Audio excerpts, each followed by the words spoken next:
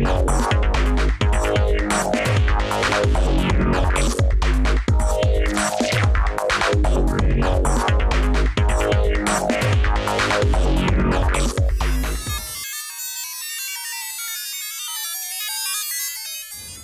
again.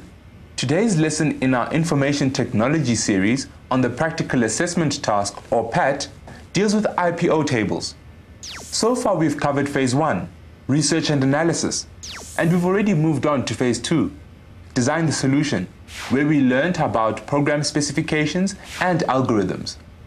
We now move on to the first lesson on IPO tables, in which we'll learn about drawing up input, processing, and output tables. Everything you do in Phase 2 will go into your design document, so keep good records. By the end of this lesson, you should be able to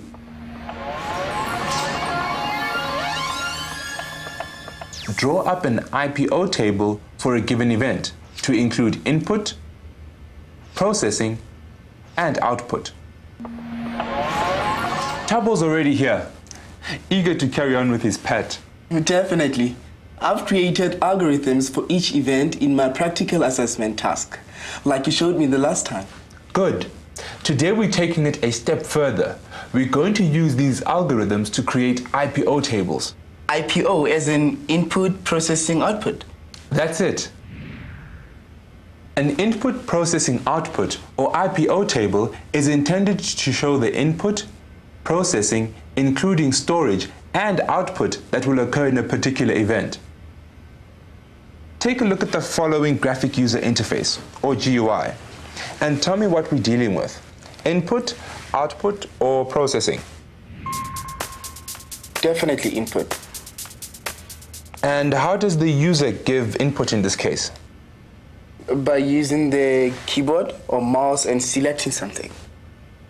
Yes, the user interacts with the input components on the screen. These input components are input boxes. The user must use the keyboard to type in the input. When the mouse must be used, there are radio buttons, checkboxes, and combo boxes.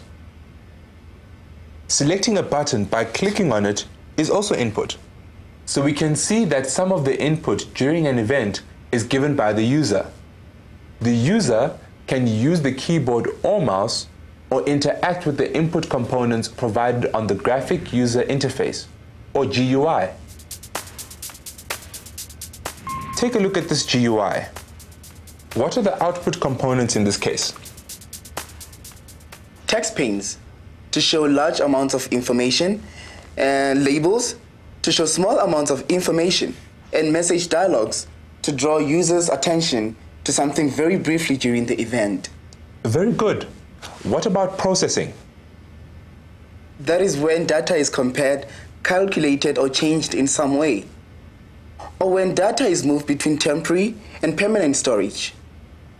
The processing column in an IPO table shows the algorithm for processing and storage during the event. Let's try to create an IPO table for a register event. Remember how a register event works? The user provides some input and the program stores the input in the database. That's it in a nutshell. Let's use this example. Ah, Tabo Mobile, that's me. What input would you provide? Input. I'll select a grade from the combo box. I'll type in my first name and surname, and my password twice. Strange how it comes up as XXXXX. That's just a character hiding each letter of the password. It's one of the properties you can set for a text box. You can choose what character you want, dots or stars, for example. It's important to remember that the actual password is input and stored, not the XXX hiding the password. What do you do once you've provided the information the GUI asks for? I click the OK button. Let's look at our example again. This one is called Submit Application for Registration. It has the same effect as an OK button, but it gives the user a bit more information. What will happen in the program when you click on this button? It will trigger the event to start. What will happen next?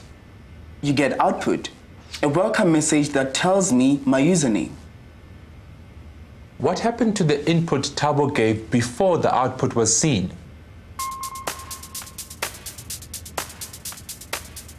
I'm sure you realized it was stored in the RAM until it was processed. In this case, the password length was checked and the username had to be created. The program checked that the username had not already been given to someone else. Then, it was saved permanently and bam, output. The program takes the input from the components, stores it in temporary memory, the RAM, processes it, sometimes using other available data, and saves it in permanent storage, the files on the hard drive. Then the program gives feedback or output to the user, like in the example we used earlier. And here, the output informed the user of his username. But if the password was not long enough, there would have been different output. A message telling the user what the error was and how to correct it. IPO tables are used to show all this input, output, processing, and storage for an event. So IPO tables reflect what is happening in the program behind the GUI or screen. Let's look at the IPO table for a register event. This user is going to register on the system and then his details will be stored in a database. This register event inputs the user's details to be stored as a new record in the database. Take note that the grades are shown in the IPO table as available. This means the program has access to additional data which does not have to be input by the user. All three grades are available and the user gives input by selecting one grade. Available means all data needed by the event that will not be input by the user. Available can refer to local or non-local values and the data in files, including values stored in constants, for example, the fixed price of an item. Values stored in non-local variables or arrays by the processing which occurred in another event, for example, program start or open event. The data in the fields or attributes of an object in RAM, which can only be accessed by calling the methods of that object. The data in files like databases and text files stored on the hard drive. The values stored in local variables are not mentioned because those are the variables you will use for input, output, and processing during the event. They will be shown in the appropriate column of the IPO table. Ready to compile an IPO table for an event? Sure. The easiest way to create an IPO table is to use the algorithm you wrote and saved in an MS Word document. Just open your algorithm file and save it as IPO tables. Do I need to do an IPO table for every algorithm? Yes, and it's important to give each table a heading and summarize what's happening in the event. You gave your algorithm's heading, like for example, register event. To name your IPO table, use the different event headings and add the words IPO table for in front of them. Here's one. IPO table for register event. Once you have a heading, insert a comment just under it to summarize what's happening in this event. The IPO table for register event inputs the user's details to be stored as a new record in the database. Remember, this must be a summary. When you write your program in phase 3, you can copy and paste this comment as part of the internal documentation for your program. Now you're ready to insert a table. How many columns would you need? I'd say 3. One for input, one for processing, and one for output. Spot on. Our IPO table will look something like this. It should have a heading, a comment that summarizes what it's about, 3 columns named input, processing, and output. And because this is a copy of your algorithm document, the algorithm will be just under this table. Cut and paste it into the processing column, like this. Even if you don't have an algorithm, you still need to complete this column first. Now the rest is easy. Read each of the steps in the processing column carefully. See what data is needed. Decide whether it must be input by the user or whether it must be available to the event. Now fill in the input column. Firstly, we input the grade. Selected grade means that we must store the selected grade in a variable named grade. We must also store the first name, surname, and the password. Then add the available data items. The grades must be available for the user to select from. You should mention the GUI component, the combo box, so that it is clear where the data will come from. Here it says we must fetch stored usernames from the learners table, so the usernames must also be available. Complete the output column. Notice that the user must not see all the usernames, so we don't add that to the output column. And show what the user must see after the processing has been done. Display message. Notice that there is a variable named new user that will be used during processing. When you write your program, look for variables like these and the variables mentioned in the input and output columns. It is very easy to see which variables must be declared as local variables. Grade, first name, surname, password, new user, and username. Do I have to refer to the input and output components, like a text box or devices, like a mouse or printer that will be used? No, but you must refer to components, objects, variables, constants, arrays, and files that store available data. Look at the available section in our example. The available section is used to see which non-local variables you need. These are variables that will be used by other events in your program. You may find that you need to alter the algorithms you wrote and saved in the algorithms file as you create the IPO tables. Sometimes because you made a mistake, other times because you find a better way to do things, or identify something you have left out. Remember to go back to the algorithms file and change the algorithms there as well.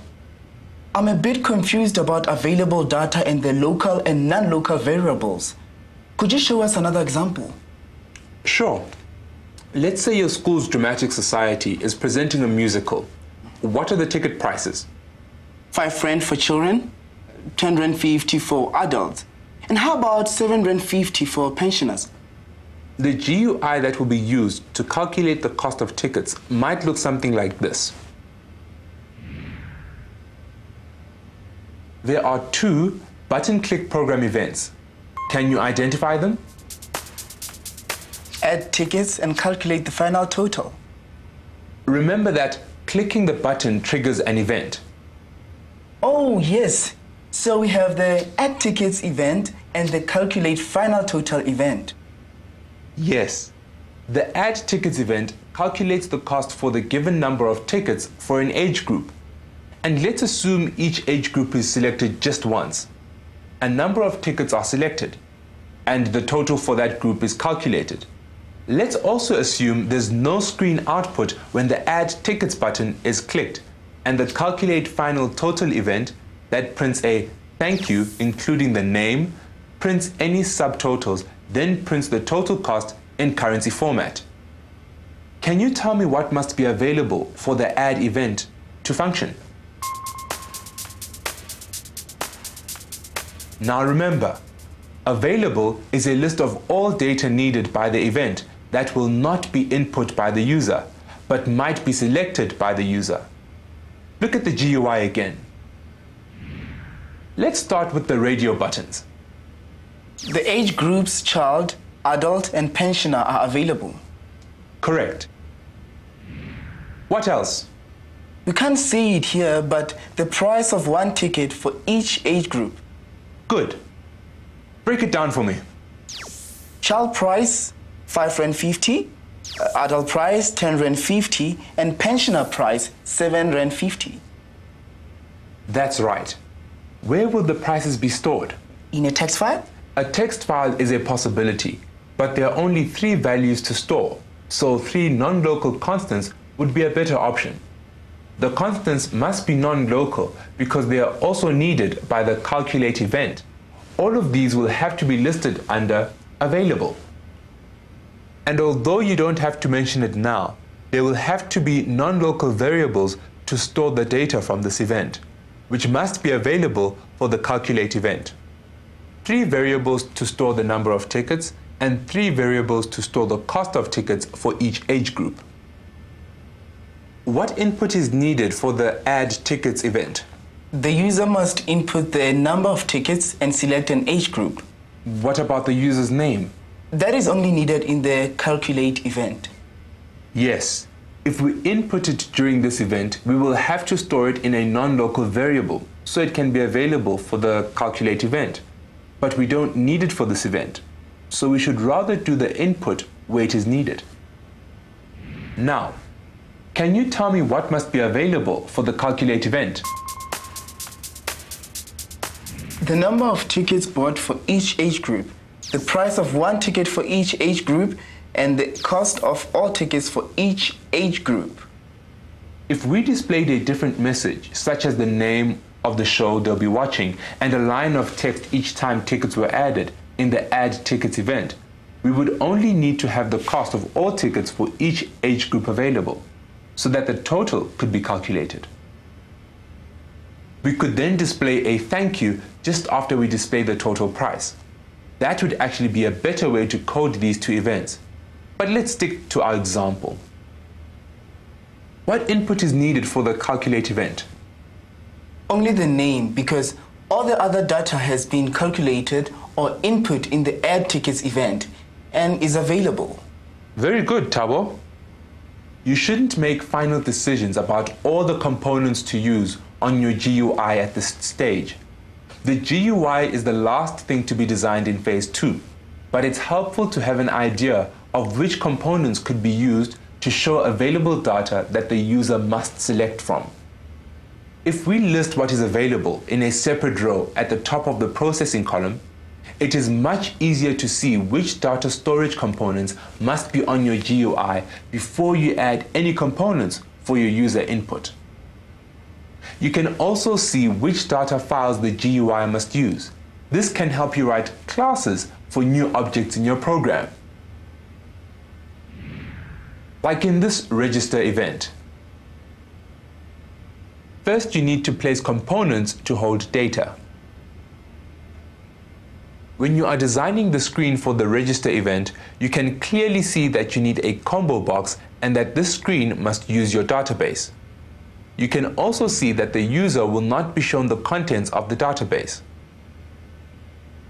Then you can use the input and output columns to decide which components to place for the user's interaction with the program. Once you've created your IPO table, stated what is available, and completed your input, processing, and output columns, you need to look more closely at the data you will be storing, either temporarily or permanently. We'll do this in the next lesson. For now though, here's today's task.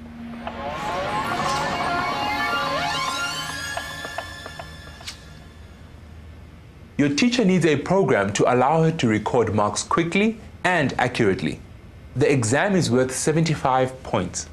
She will enter an exam mark and needs to know the letter grade, A+, A, B, C, etc. for that exam. Draw up an IPO table to show the solution to this teacher's problem.